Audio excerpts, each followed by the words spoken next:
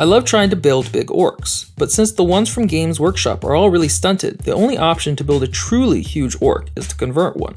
In this case, I decided to use this Minotaur demon from Reaper Miniatures as a base. He has a really interesting lean look to him that I thought would make for a good conversion, even if his proportions are really wonky looking here. I started by snipping away his digitigrade legs. The fact orcs don't have them is one of the things that limit big conversions since most big models do. In this case, the middle portion of his legs are so long that they make for perfectly good shins, which isn't always the case. I also started shaving off the portions of his armor that I didn't like or simply thought read as too medieval and wouldn't synergize well with the armor plates I was planning on adding later. The most extensive area that needed shaving is the Minotaur's mane. I could probably have just left it and made it look like a pelt the orc was wearing, but I decided to cut it off anyway to try and get the cleanest look possible. I didn't worry too much about being careful because I knew later on I'd go over and smooth it with milliput.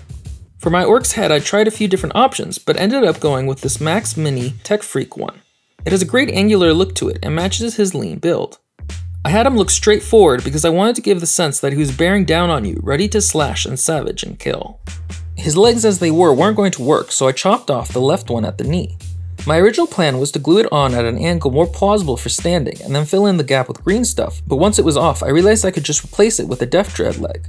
They're roughly the same width, and the Def Dread leg honestly works perfectly as a knee, shin, and foot. I wanted to give the impression that the Def Dread portion was fully integrated into the leg, so I carved out the middle of the thigh so some of the skin would overlap the edges. With the Def Dread leg glued in place, I realized that my orc now had a kind of mid-stride sprinting look to him. I really liked the sense of dynamic motion and energy it gave him, so I decided to lean into it. The right leg, which I had been planning to reposition like the first, I instead left in place and cut off the foot of a Def Dread to fix there. The angle is such that I could have replaced the whole bottom half with the Def Dread leg, but I liked the uneven look of having one leg mechanical and the other biological. With his legs done, I started layering on armor plates to his shoulder. These are the ones to a Def Dread and Killican, which are the only ones of the correct size I had available. It's hard to tell without something to compare him to, but he's roughly as tall as a Def Dread and by no means a small fellow. Because he's actually so big, I drilled out some of the insides of him so that I could reduce his weight. I was worried a bit about that one spindly leg bearing all his weight, but it was never actually much of a problem. While I liked his left arm, his outstretched right arm kind of bothered me. Even with his original pose, it doesn't really look that naturalistic. To try and fix it, I cut off his hand and shaved off some of the top so I could reposition it to better fit in line with the rest of his arm. While it was off, I also drilled in a hole so I could fit in a wire and connect it to this buzzsaw. It's a Def Dread or Killican one and fits the scale nicely. Instead of plastic card for the pole, I used the plastic portion of a Q-tip. They're cheaper in the right diameter, though really hard to glue for some reason. Even with the angle of the hand changed, I didn't love how it looked. It was just a little too straight for my tastes. So I cut off the arm and decided to replace it with this Bloodthirster one that was already bent the way I thought it would look good. While the angle was much better, the arm is too muscled compared to the rest of the model and looks really kind of out of place. At this point, I decided to fully embrace the cyborg element of my orc and just swap out his right arm for the burner one from a Killican. Not only is the angle better than the original, I think it helps give him character and sell the idea of his mad dash forward, almost like he's so reckless he's constantly losing limbs but doesn't care and just keeps bolting new ones in place, or replacing those that are too slow to keep up with him. Instead of trying to make the buzzsaw axe work, I decided to use a power claw instead. This is by far my favorite of them and only adds to his deranged look.